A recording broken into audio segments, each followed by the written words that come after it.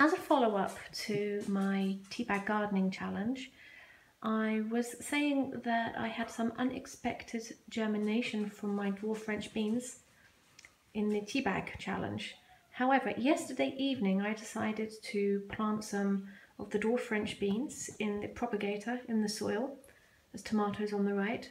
So what I had done was, where all of the tomatoes hadn't germinated, I moved those empty toilet roll holders filled up with just normal potting soil actually.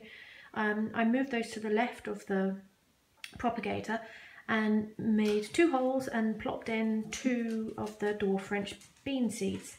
This was literally yesterday evening, and today, to my surprise, one of the seeds has germinated. It's amazing. It should take a little while, but apparently the conditions were so perfect that it germinated within 24 hours, actually less than 24 hours. But of course, these, as I said before, these were failed tomato plants. And of course the conditions were so good the next day that one of the tomato plants decided to pop up unexpectedly.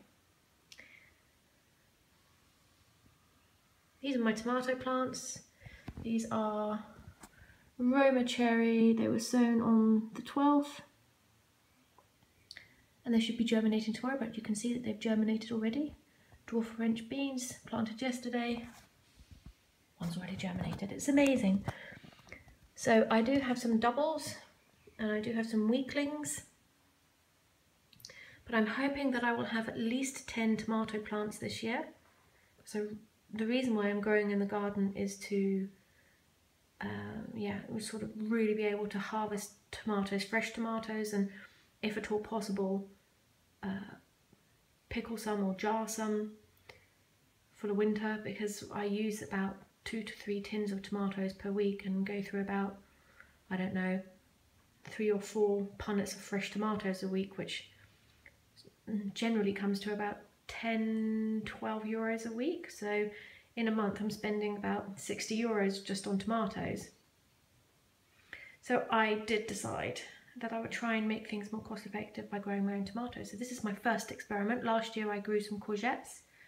This year I'm growing some courgettes and beans and tomatoes and some herbs. So I'll keep you updated with regards to their progress.